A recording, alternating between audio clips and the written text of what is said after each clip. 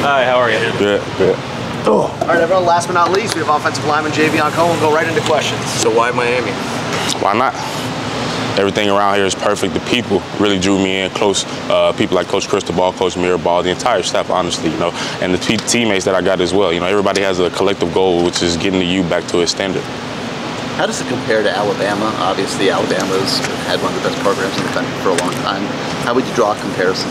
I feel like the work ethic that Coach Cristobal instills in us is really similar. Everybody goes out and tries their hardest in practice. The practice formats is actually, really similar as well. So I don't think it's much of a difference. I just think, two different programs with two different trajectories. Times come, times go. But I feel like we're back on the rise now.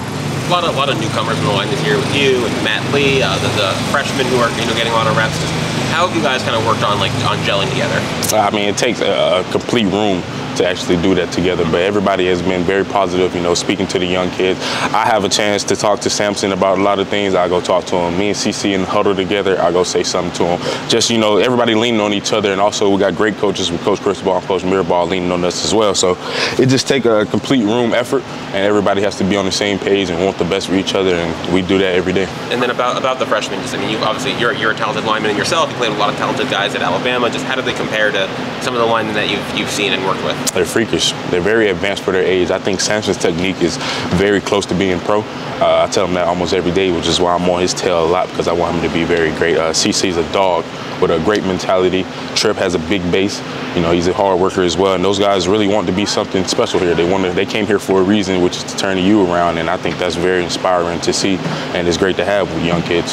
Having a head coach that's an offensive lineman, how cool is that for you, having a guy run the program, you can ask him a few questions and things like that? Yeah, that's awesome. Coach Cristobal is my guy.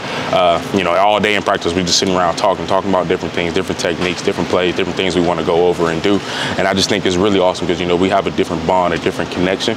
And I remember he came and visited me one time when I entered the portal, and we just sat there and talked about the different things that'll go on, with the offensive line, from the offensive line standpoint. And we just hit it off from there. So that relationship right there is something I'll cherish and take with me for years and years. And then what are your impressions of Coach Shannon Dawson's offense? Halfway through the spring, what are your thoughts on everything? Y'all look like it. Y'all look like that a lot. I love that offense. You played in 2020 at Alabama. Was that your first yes, ma'am. year? So you won a national championship. Yes, ma'am. Did you play that year in any games? Yes, ma'am. I was a true freshman that year. I ended up playing 8 or 9 games, and all of that just came together. It was awesome. It was awesome. I remember, I think my very first time playing, I traveled with them to Missouri. I didn't get to play that game, but we came home the next week, and that was the all-SEC schedule, so I played with Mississippi State, and it was wonderful. That experience, just getting it off your chest and being able to just say I played an SEC football game was awesome for me. How about winning a national championship? That was even crazy. I actually remember standing right over there under that U. We was in here practicing, prepping for that game, and it was just a surreal feeling. I actually remember telling myself that same day that, wow, it must be awesome to practice here. Feeling that now. Oh, you're practicing for the game here? Yes, ma'am. That's pretty cool. Yeah, it was nice. I enjoyed that. Matt Lee, just the leadership he brings to the O-line. That dude's a wizard, man.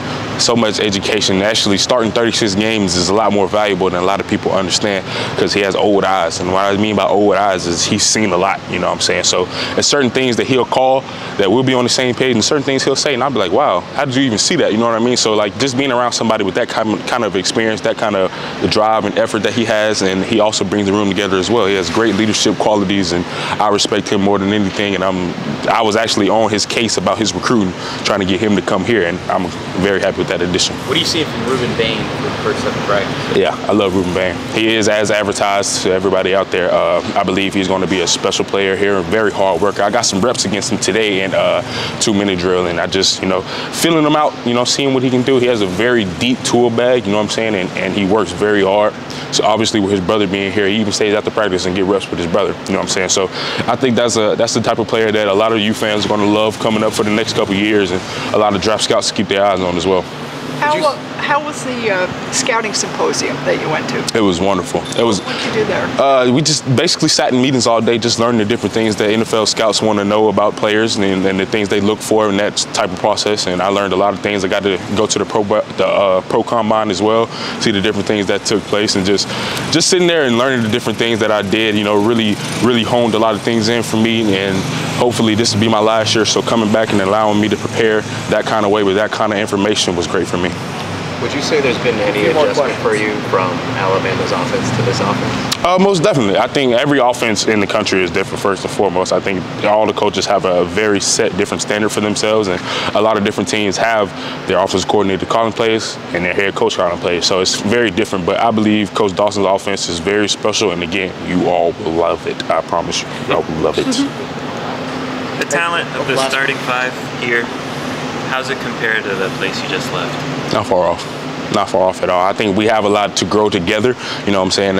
And I speak for that because with that last five that I was with, we had chemistry. We're still building chemistry here, but I find a lot of talent. Jalen Rivers, the NFL tackle. I'm telling you that. Matt Lee is an NFL center, and the different guys that we have coming in with different combinations. And Inez Cooper is a very big guard, very young guy, but he's very big, very bright. And, you know, CC Marinoga is CC, like everybody knows that. So I don't think the talent's far off. I think once we gel together and get our chemistry right, it'll be on point. Thank you very much. Yes, thank y'all. Thank you so much. Yes, ma'am. No problem.